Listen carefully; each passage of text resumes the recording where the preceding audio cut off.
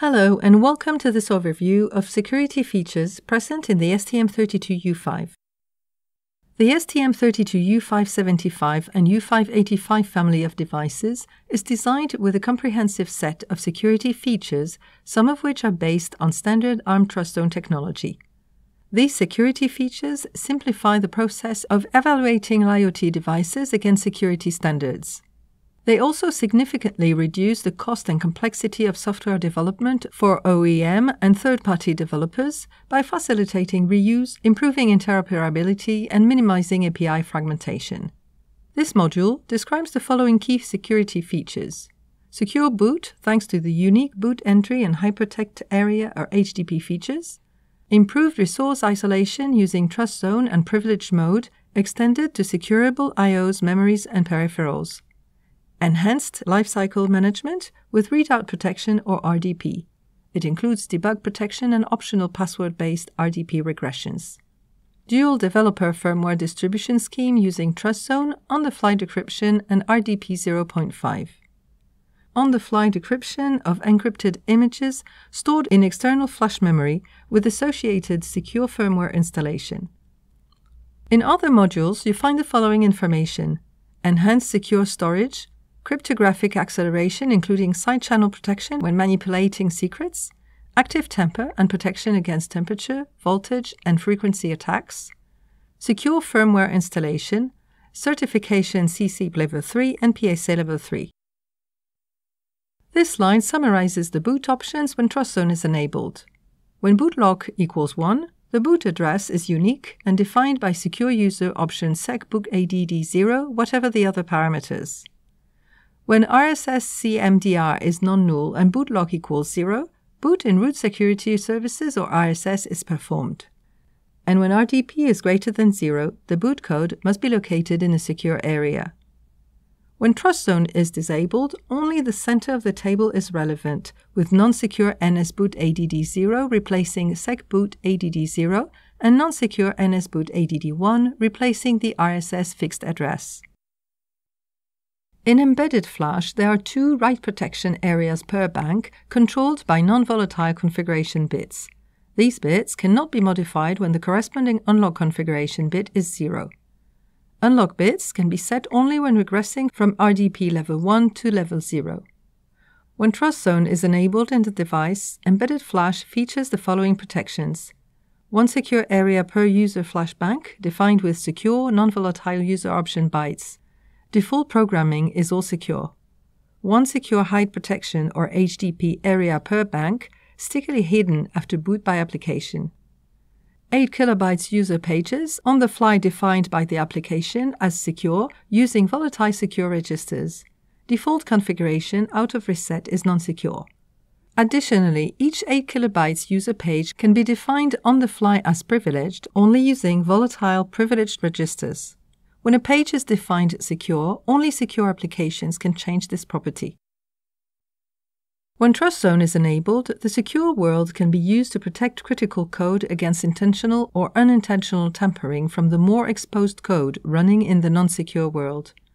Whether trust zone is enabled or not, the Cortex privileged mode can be used to protect critical code or data against intentional or unintentional tampering from the more exposed unprivileged code. These resource isolation features were instrumental to obtain the CCIP Level 3 and PSA Level 3 certification. CCIP stands for Security Evaluation Standard for IoT platforms and PSA stands for Platform Security Architecture. On top of the Arm v8M Trust Zone security extension in Cortex M33, the devices embed complementary security features called the Global Trust Zone Controller, or GTZC, that reinforce in a flexible way the isolation between respectively secure non-secure worlds and privileged-unprivileged worlds. GTZC protects peripherals using registers in the Trust Zone Security Controller, or TZSC. It protects memories using the Memory Protection Controller Block-based, or MPCBB, and the TZSC registers. GTZC can protect against non-secure and optionally unprivileged transactions initiated by masters other than the Cortex M33. Note that some peripherals do not require GTZC to offer secure or privileged protection because they're natively trust zone aware and privileged aware. The device lifecycle is managed by the Readout Protection Option Byte, or RDP. This RDP mechanism is a hardware feature that controls the access to the device debug, test, and provisioned secrets, as summarized in this table. The new features around unlocking keys are described in the following slide. Password key-based RDP regressions are available through the debug interface or via the system bootloader. They're ideal for customers that don't want to irreversibly lock devices. Two 64-bit keys are defined in embedded flash to independently protect secure OEM 1 and non-secure OEM 2 application codes as shown.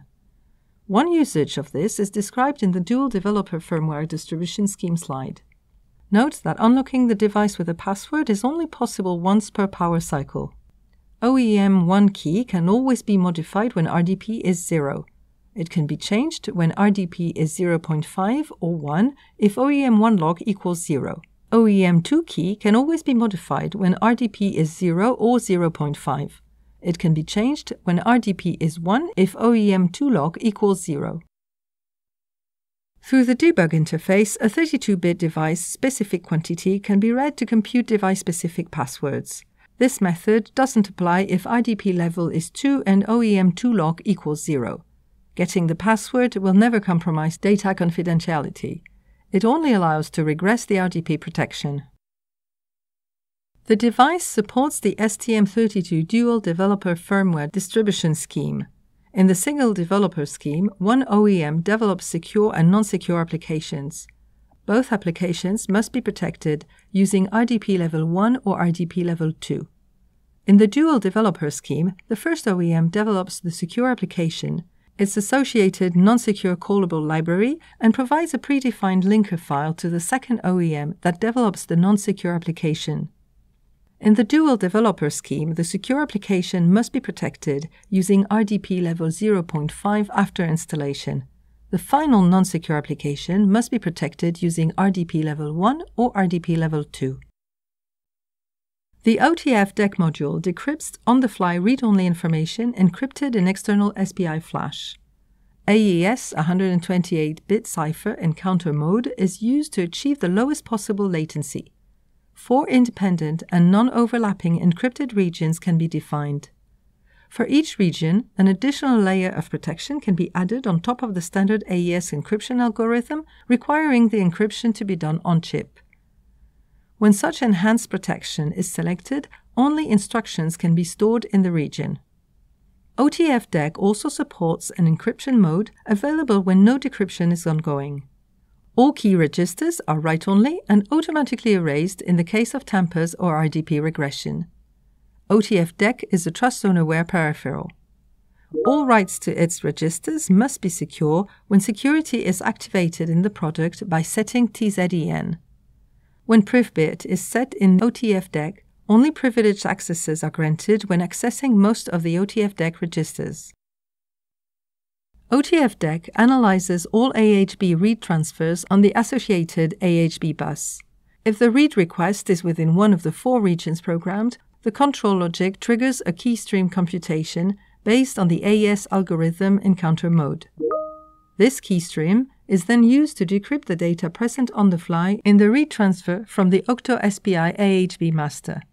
Any access outside the enabled OTF DEC regions belongs to a non-encrypted region. As OTF DEC is used in conjunction with Octo SPI, it's mandatory to access the flash memory using the memory mapped mode of the flash controller.